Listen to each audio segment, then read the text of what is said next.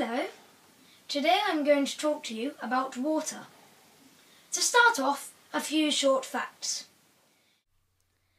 Above 70% of water fills Earth. 97% of that is seawater.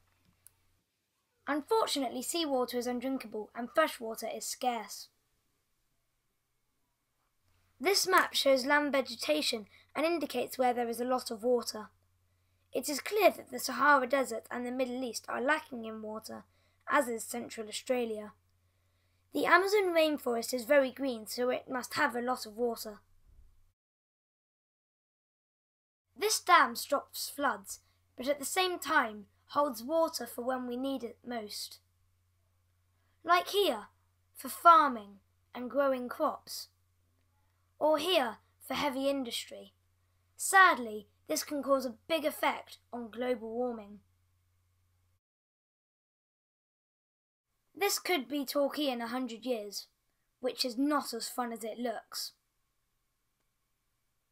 Or this could be Torquay in 100 years.